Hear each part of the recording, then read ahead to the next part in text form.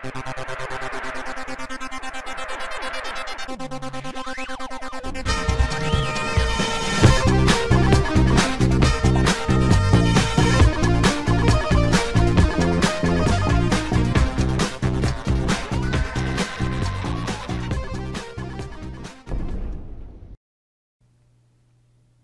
guys, welcome back. This is Matt Chat episode 437, featuring part 2 of my interview with the great Colin McComb. This part of the interview, we talk about some of his campaign settings back in his TSR days. We get into Dragon Mountain, we talk about Birthright, we talk about Ravenloft, and of course, Planescape. So we get all into that game, into the philosophy, what it was like working at TSR at the time. We even get into Colin's beliefs on the nature of evil and what it really means to be evil. Some really deep but also very intriguing stuff. So without further ado, here is Mr. Colin McComb. I saw a little question, or a little snippet about that said you're working on Baldur's Gate 3. Mm-hmm. No more context than that. So what are you doing on Baldur's Gate 3? I worked with Larian on a contract in 2018 to help develop storyline and themes. It's a super talented group of people, and I really can't wait to see what the final game's going to look like. It's I wish them very much all the best. It's really, really neat, and I can't say anything more because there's a really restricted NDA. Well, you do sound optimistic. That's good. You know, I've had a few people on that they're not working on the game, but of course they're familiar with the Baldur's Gate legacy, and there's kind of a, to me anyway, I'm a little concerned. Like, can it possibly live up to that? Yeah. To that, I mean, they set themselves a high bar. I sure hope they reach it. Yeah, I mean, if there's a team out there now who can clear that bar, Larian is that team.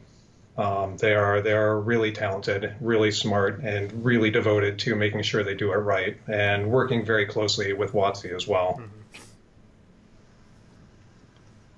All right, so let's move on a little bit more into some of your pre-computer game stuff. Now, I was intrigued by a lot of these campaign settings, and every time I read about these campaign settings, if there hasn't been already a bunch of computer games about it, my first thought is always like, well, why didn't they make that? You know, why haven't we seen more games set there? And there's like all this untapped potential. But anyway, you worked on Dragon Mountain and the Birthright campaign settings, and actually have Janelle. You probably know. I'm sure you remember Janelle actually have her painting of that game over there. You probably can't. I don't want to reposition the camera now, but it's that nice red dragon. I mean, oh yes, that's it. Yeah, I love that. That's one of my favorite images, just period. So, Janelle sells the prints. So, you know what the heck? There it is. You can see it back. Like a signed print. I'm like, whoa! I just love that stuff. Yeah, it's such a beautiful piece. It's the contrast is fantastic. That dragon really pops too. It's one of my favorite dragons. Like, just rendered at all. So I was wondering if we could talk a little bit more about this setting. I was looking at some of the reviews. It's amazing how much you can find, on Wikipedia. Even how like the reviewers from back in the day in Dragon Magazine and what they were saying about it. You could spend like days on that. And what I thought was cool, they singled you out, like out of all the people that worked on this. They said that really the main event worth waiting for is your contributions, which were books 2 and 3. Describes it as a, quote, delightfully sadistic maze of traps, ambushes, and literal dead ends. It almost sounds like a lot of this stuff is, you can see how you developed, you brought the same stuff into the computer game realm, but this idea of a rich selection of encounters, making expert use of a layered encounter where the PCs must deal with 2 or more perils simultaneously. So it sounds like you were really learning a lot about the craft at this point. Mm-hmm. Yeah, it was one of the fundamental inspirations for Dragon Mountain was an article actually in Dragon Magazine called Tucker's Kobolds. Tucker's Kobolds. Tucker's Kobolds. It's basically, yeah, sure, they're tiny and small, but just think what happens if they swarm you. I mean, even if you're a big burly dude, being swarmed by an army of 3-year-olds is going to bring you down pretty quick. And now you arm them with, with choppers and cleavers and spears and arrows and nets, and you're not getting out of there alive. So, but yeah, I had the privilege of working with some really talented people, and for Dragon Mountain, I specifically need to call out my editor, Thomas Reed. He helped develop some of those maps and encounters, and we talked about all of these things and tried to make it work really well. And I can't thank him enough because he was a great sounding board and co-partner on this thing. Yeah, I'm a little curious, just as somebody working there at the time. I mean, obviously you're getting these professional reviews, but I would assume you're probably doing a lot of play testing with people around the office and getting feedback from players and things. Mm-hmm, How much feedback were you getting, and like how did you integrate it? So playtesting time was not built into our schedules. We had to make it ourselves. But we also had, fairly generous schedules for writing these things. So we could, so that included, making the art order and the map order, and, sort of getting a rough layout to pass over to our editors. So building in that playtest time was important to us as well if we wanted to make sure it was a really good quality turnout. So basically, we would just run people through these things and say, okay, now what did you think? What would work better here? And that turned out to be incredibly useful for developing computer games later on, getting sort of the professional critique before you get it released out into the wild where people say, this sucks. Yeah, it must be fun. I've had a lot of people on talk about the sort of thrill, which could be a good or a bad thrill, I guess, of watching other people play your game and thinking, "Oh, you're not supposed to go. You're not supposed to do that. What are what are you thinking?" I mean, what's it like watching somebody else DM, a module that you created? If it's a colleague, then you're taking notes and trying to pay attention to what people are doing. Like, okay, cool, these are the things that I need to address. And if it's a player doing it who is outside of TSR, it's gratifying. Unless they're like, what the hell is going on here? This thing's a piece of garbage. In which case you go, oh. I'm sure you didn't get that too much. No. Most of the time when people are willing to DM something, they have read it and they say, okay, cool, this is going to go well with the story, or this fits with this convention slot. And so they're not going to pick something that they think sucks. But so, watching people play something that you have had a hand in creating it's really a thrill. It's, you're like, okay, cool. I've brought happiness to somebody's life. And in return, you get to feed that back into yourself. And it makes the whole creation process feel a lot more like it means something. Back in TSR, we didn't really have a lot of internet stuff. The internet was still in infancy back then, so we'd get the occasional fan letter, like snail mail.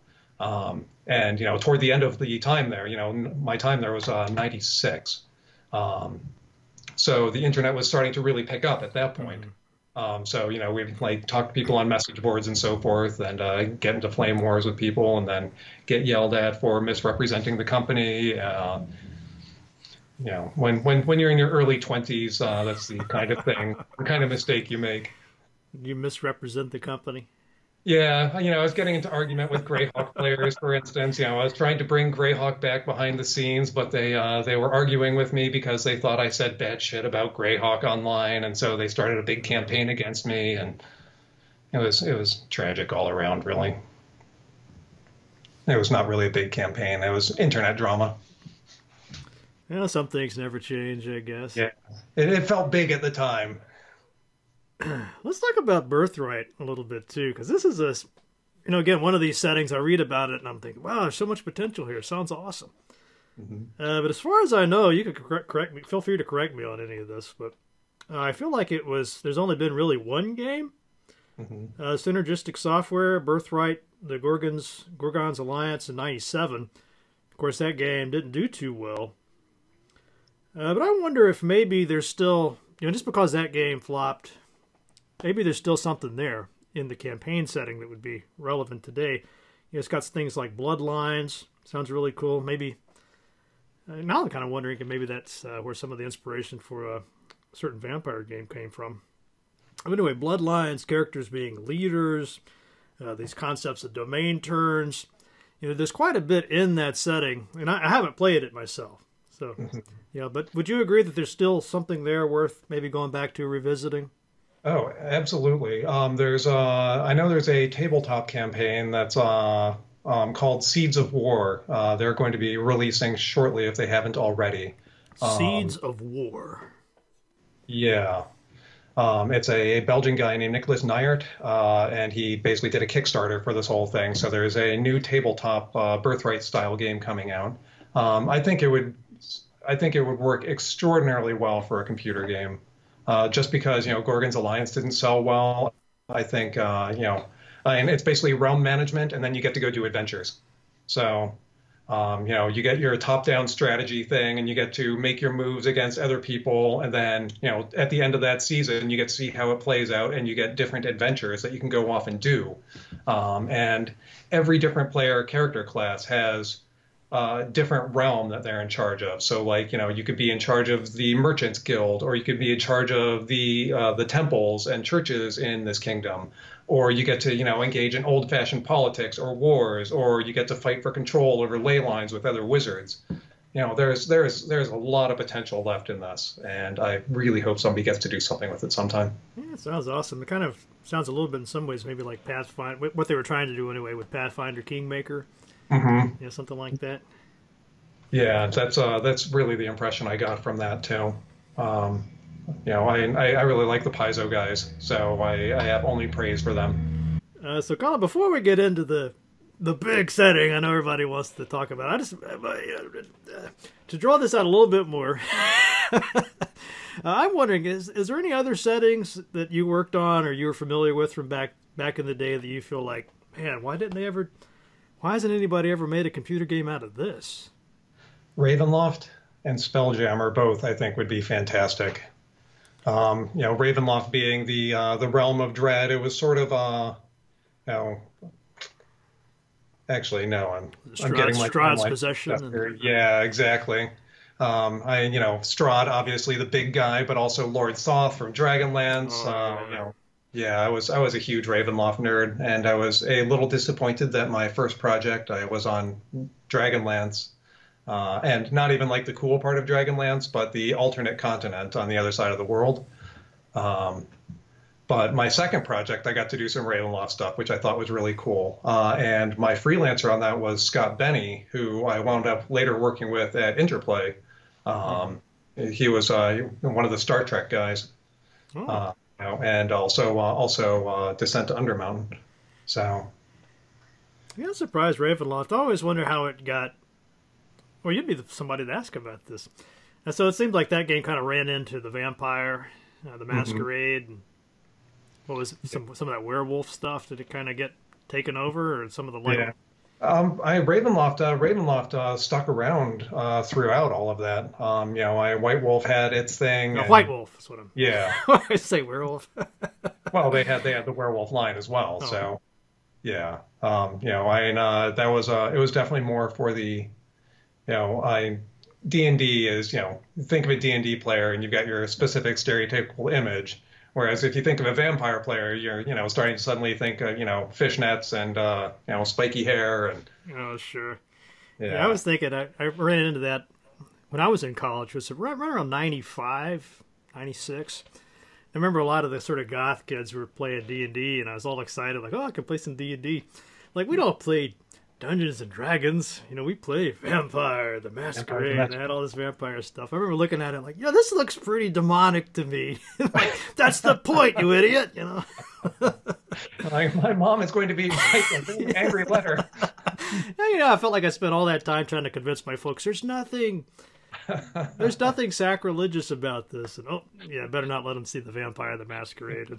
Show your vampire game, and they're like, okay, and today we'll be sacrificing a baby in a desecrated church. Oh. Yeah. What do we care? We're in college. All right, so let's get into Planescape then. So just right off the top, what are your thoughts on the setting? I think it was a masterpiece of a setting, and I am completely grateful to Zeb Cook for letting me play around with it. It was a tremendous gift, especially for somebody who was a philosophy major, because then I could be like, yeah, there it is. I'm using my degree. I got to work in mythology. I got to work in philosophy. I got to work in D&D. I mean, it was basically the sweet spot for me. So I was incredibly grateful and humbled to be allowed to dick around in that setting. Christmas gifts I got. It seems fairly different in so many ways. And I've always, I was reading a little bit about sort of the aesthetics of it, and Zeb Cook, which he sounds like a pretty interesting guy. Mm-hmm. Maybe we could start there. How would you describe him? Well, boy, let's see. And I would start off with brilliant. He's one of those guys who does his best not to let himself stagnate. He is always looking for cool new experiences, always looking for ways to improve his thinking, to create something new and cool and different. He's gruff, I think, would be a good way to describe him. Gruff. Gruff, but also, also really caring and kind. Mm-hmm. Yeah, no, I was honored to get a chance to work with him, honestly. Yeah, when I was on the Wikipedia page reading about Planescape, there's a little section on there about Zeb and sort of his inspirations, and that section alone, I think, I want people to go and read that and just look at some of the stuff. It's really like these arts, all this artist. Forget the name of the artist, but he was drawing all these like old creepy prisons and. Yeah, Piranesi. Yeah, that's him. Yeah. Like, wow, looking at that, I could sort of see, like, oh, I could see, where the influence was coming from. Mm-hmm. Who would have thought to go there, someplace like that for inspiration? Yeah, when he pulled out the recommended reading list, it was like the dictionary. The recommended reading list. Yeah, it was a hypertext book, right? So you're like, okay, you can, it's essentially a go anywhere here, almost a choose your own adventure, only like a thoughtful novelization version of one of those. Calvino's Invisible Cities, it gives you a whole different way of looking at the world. And also when he recommended that to me, I threw me into a whole reading Calvino, and that was a gift as well. So, would you recommend any philosophy? Almost everything. What's that? I was wondering if you had recommended any philosophy books for him. Oh, I tried, but he'd read them all. Or was at least familiar with them. So, I did talk to him about developing out some of the philosophies for the factions. Mm-hmm. And I think I can take credit for people getting mazed as well, because there was one time we were going to a convention, and sitting in the airport, he's like, I just got to figure out, what happens if, like, a pit fiend comes into Sigil. How is the Lady of Pain going to stop him? And I was like, well, what if she creates a maze? And so we talked about how all of that would work. And so, I feel like I get to take credit for that one. So I was reading about one of the accessories or modules. It seems to be interchangeable terminology sometimes for all this stuff, but on the Planescape, for the Planescape setting, called Planes of Conflict. And I was, again, intrigued by one of the reviews of it. This is Trenton Webb. I did write his name down. He's talking about it. He says, Planescape confirms its position as the premier AD&D world. This is back in the AD&D days. Its hallmark is a bizarre juxtaposition of legend and nightmare, and as such, Planes of Conflict is an excellent, almost psychotic example. It's interesting how the same kind of phrases keep coming up when they're describing your work. Anyway, almost psychotic examples of the twisted logic that makes the multiverse fun to roam. I'll take it. It's the psychotic, twisted. Yeah, especially sadistic. We got to go into the gray wastes and the home of essentially, ultimate evil. So I got to spend some time like, okay, here's what the really evil stuff is. So I was reading up on like Hannah Arendt and the trials of the Nazis in Jerusalem or in Nuremberg. Um, and then reading, also getting into like the whole serial killer thing was big at the time. So I was, into looking at some of that stuff and how people can, be really just awful to each other. I was big into Hellraiser at the time, which is when I invented the chitin for D&D. And just thinking about the hierarchies of evil and how evil interacts with itself and with other things. I was having some really messed up dreams at the time too, and almost all of those made it in. So I'm grateful that people recognize that it's almost the dream logic of these things. Well, since you are something of a philosopher, maybe I could just ask you then, what is evil? I think lack of empathy, lack of caring, just this is something I've thought about a lot, and I still don't have a really good answer, but I think it's lack of empathy and lack of desire to help others. Being completely self-focused and self-interested to the extent that nobody and nothing else matters. So it's not hatred. Hatred is really, people have pointed out that hatred is just the flip side of love. It's just that, apathy, essentially, when it's all about you and nobody else. So it's not so much, I want to destroy the world, as it is, I don't really care about right, anybody else but me. Yeah, and there are different flavors of it. There's the whole nihilistic, I want to destroy everything because, but at its core, it's because you hate yourself enough or you hate everything around you because it's not like what you want it to be.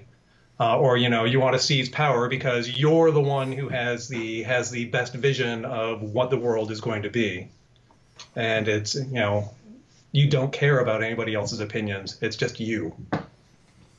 Yeah, this is really interesting. I've often wondered about this system in D&D of the alignments. Now, you probably spent a lot of time thinking about this, I'm sure, and not just for this, but all the Planescape and Torments and Tides. And do you feel like you've pretty much nailed it at this point, or are you still kind of wondering, like, maybe these aren't quite as nice as I would like?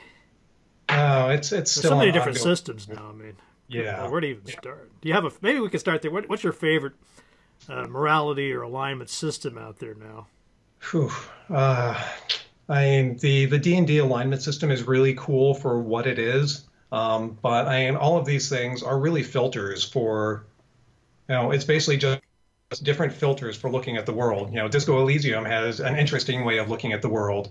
Tides of Numenera has an interesting way of looking at the world. Vampire Bloodlines has an interesting way of looking at the world.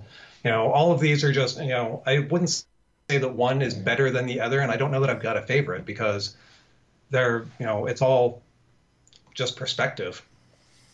And by picking one, I'm saying this is the one that I'm going to use to define my life. Whereas, I like to be able to peer through each separate pane. One other thing about this review that I wanted to mention too, or bring up, was this idea about Planescape being the premier AD&D world. And I'm wondering, is that just this reviewer's opinion, or what was it like at TSR? Was Planescape considered like the flagship series? No. That's kind of what I suspected. I mean, what was it really like there at TSR?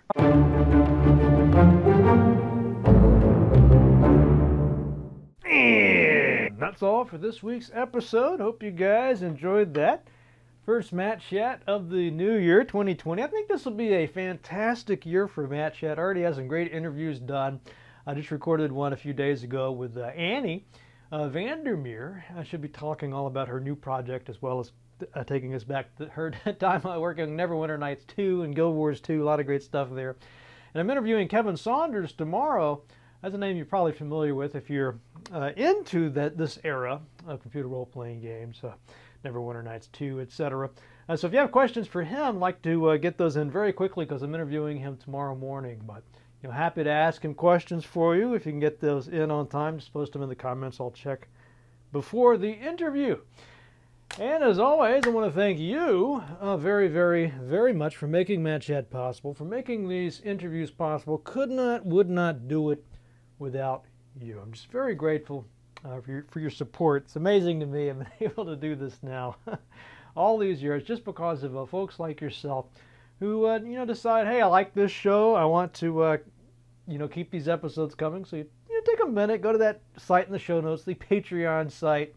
All I ask is $1 an episode. So if it's worth $1 to you, go ahead and do that. You might find some other shows on Patreon too. There's a lot of great content coming out, and instead of watching endless commercials, you just pay $1 or $2. You get the shows that you like, and you support, not just people, but, the content that you want to see. I think it's a pretty good deal.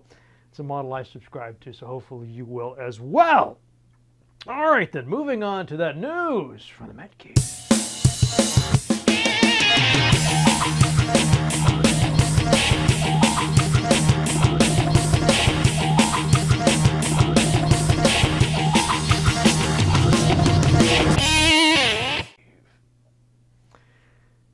All right, quite a bit of news here. First up is a game Banshee has interviewed, let's see, this is Val H, has interviewed Chris Wilson of Grinding Gear Games about Path of Exile 2, some of the changes we'll be seeing in that game. So they're billing it as, quote, 1 game, 2 campaigns. So I thought that was kind of interesting. What does that mean exactly?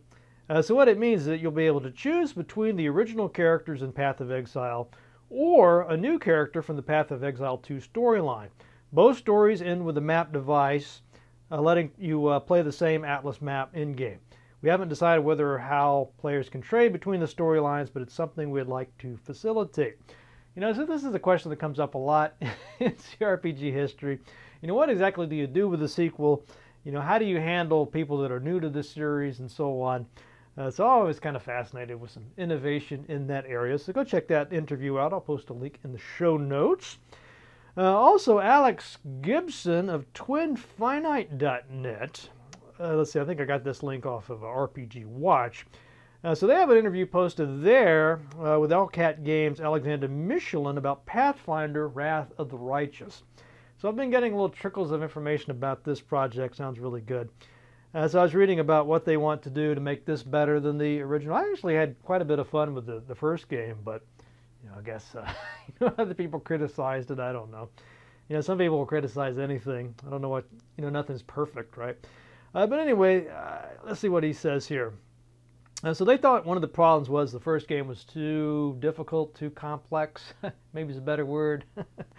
So they're trying to make this new one, quote, more, and this is Michelin.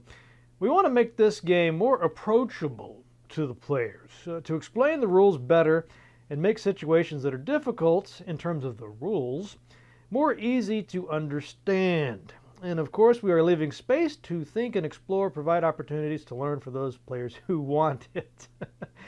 To make it so, we decided to develop not just some special tutorials, but a whole new learning curve system that spans throughout the whole game, helps the players in a number of ways, and is on hand anytime you need it. This system will be non-intrusive, so the players who prefer it a bit more old school can play it that way. So this sounds pretty interesting. This is one of the big things that you don't tend to fixate a lot on when you're thinking about what makes for a great game. But yeah, you want to have a good learning curve. If you don't know the rules, how can you learn those? Pathfinder's kind of infamous for being complex. So this is an area, it's probably not the most exciting area, but if they're able to pull this off, it could be a really big deal. Hopefully something that we can all learn from, especially those working on new games. How can you, not turn away old school players, but provide the information new players need. Anyway, final bit of news here. This is, I think, really cool. Realms of Quest Quadrilogy Collection. So, a line of games for the Commodore VIC-20. Yes, they're still making new games for these classic computers, in this case the VIC-20. So this is a beautifully presented glossy box set Contain the first 4 Realms of Quest games for the VIC-20, along with the bonus C64 game, Realms of Ultimate Quest Catacomb. So this will have a nice box, full-color artwork by artist Oliver Frey. Games presented on 2 double-sided 5 1/4 inch floppy disks in full-color disc sleeves. Vinyl disc labels. Wow! So this is going pre-order January 18th. So right around the corner. So that's pretty neat. Bet you didn't know they were still making games for the VIC-20. Looks like a brilliant collection. So I think that'll do it for the news.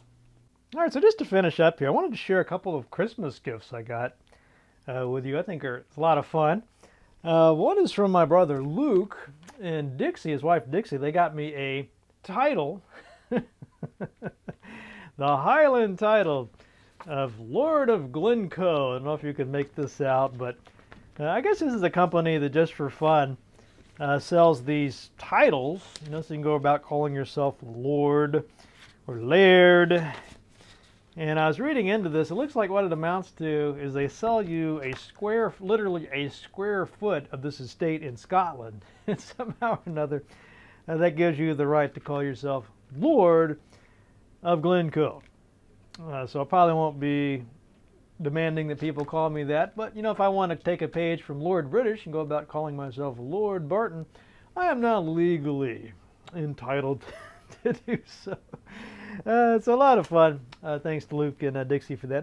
Nice gift presentation, by the way. If you're looking for something unusual to buy your friends or brothers, congrats on your lordship. Happy holiday, Luke. It even comes with a little sparkly wraparound. I don't know what to call that. And then my friend Max, he just really went all out. Really touching gift, actually, for me. I wasn't expecting anything like this, but he saw that I was posting about the Dungeons & Dragons Sapphire Anniversary dice set. You know, I've been playing D&D. We, you know, kind of go, Max and I go way back. Probably, I guess he is my oldest friend. You know, even back before high school, we'd play D&D together. But to celebrate all that, he got me this Dungeons & Dragons Sapphire Anniversary set.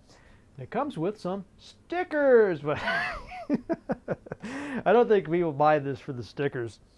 It also came with this. This is kind of fun. A nice write-up and a poster about the Sapphire, the adult Sapphire dragons. Oh, crap. That's really cool. But, of course, the reason you get this is for the dice. And they come in a very nice, I mean, it's a very elaborate presentation. It's almost like you're getting a diamond ring or something. Yes, I would propose, you know, that would actually be pretty cool if instead of the old standard diamond rings, you get the a nice dice set like this. Wow, what is this? I didn't even notice this, but before. You know, this like, you notice with these collectibles, you really have to look everything over carefully, because sometimes the cool stuff is like, you know, underneath the box and like under a layer. But here we have, I don't know if this is, what is this? We believe Dungeons & Dragons has the power to make our world a better place. Thank you for the heroes you've created, the stories you've told, and all the dice rolls you've made. Here's to the next 45 years. So there's only 1,974 of these. And this one is number 1386. So that's a lot of fun. A lot of signatures here. You won't be able to make those out. And I don't know if they actually sign that or if it's like a print. But anyway, it is a limited edition. And then here are the actual dice. Wow. Established 1974. Has a little tassel here. You can open this up. And voila! There are the dice. And here is the one that's got the sapphire in it. So it's a man-made sapphire that's built in to the D20. And it's a little bit hard to pull that sucker out because they don't want their dice flopping all around before they're meant to be rolled. But there we go. Now there's a lot of other dice in there, but this is the one. Now supposedly they've carefully measured and weighed all this out, calibrated it so that it's not loaded to make you roll more D20s. Of course you want to see that that sapphire, right, when you roll your crits. You know, what the hell? Let's give it a roll. What do you think I'm going to get? First roll with my sapphire dice set. And I rolled a 5. Let's try it again. Wonder what it would take to roll that crystal. Whoa, 17. Okay, a little better. I'll try it one more time. See what we get. A 5 again. Come on. Yeah, you spend all this money, you get the Sapphire Collection set. You kind of want to roll the Sapphire. Come on. 9. Okay. Well, I guess it's only a D20. 1 out of 20. 10% chance, I guess. Is that right? 20% chance. Terrible. I'm terrible with math. What are the odds I would get a 20? It's 5% chance, right? 5 times 20 is 100. I'm hopeless. I'm going to try it one more time. 4. Oh, I'm getting even worse. But anyway, thanks to Max. Beautiful set. And look at what else we get there. A D12. Another D20 looks like. Of course, your percentile dice. Oh, this will be fun. So all of them have the fun D&D logos on these. They are official Wizards of the Coast dice. So anyway, I'm not going to keep going on and on about this, but thank you very much, Max. Very beautiful set of dice. Going to have a lot of fun with these at the table. All right, so let's wrap it up with a quote. And so I was looking for quotes about evil, and I kind of got goosebumps. Sometimes serendipity happens. It's almost like the universe is talking to you. But there was when I typed in like quotes about evil, J.R.R. Tolkien popped up. I'm like, what's this got to do with anything? So this is timely. So there's a write-up about some lectures he did. I guess he had a habit of doing these Christmas lectures on various topics for the Natural History Society of Oxfordshire. So this is an author, let's see, Joseph LeConte was writing about this for nationalreview.com, article called Tolkien's Deadly Dragons. So you see why like the goosebumps are happening. Right? He's a lot, like Tolkien, dragons, evil, So I thought I'll set this up a little bit. So they're, like I said, they would have this conference every year, do these lectures, and this one had coral reefs, birds, whales, and horses came up. But one of the categories was dragons. So they got none other than J.R.R. Tolkien. This is 1937-38 to do the part about dragons. I mean, how awesome is that? I mean, I would have paid any amount of money to be able to sit in a room and listen to Tolkien talk about dragons. Anyway, you can read the lecture, and then they talk a little bit about who Tolkien is. I mean, come on, if you don't know who Tolkien is. Anyway, here is the part. So here's the quote. It's kind of long, longer than usual, but I think it's worth quoting at length. It goes something like this. This is from the lecture on dragons by Tolkien. Quote, "Dragons can only be defeated by brave men, usually alone. Sometimes a faithful friend may help, but it's rare. Friends have a way of deserting you when a dragon comes. For the dragon bears witness to the power and danger and malice that men find in this world. And he bears witness also to the wit and the courage and finally to the luck or grace that men have shown in their adventures. Not all men, and only a few men greatly." So ponder on that and see you guys next time.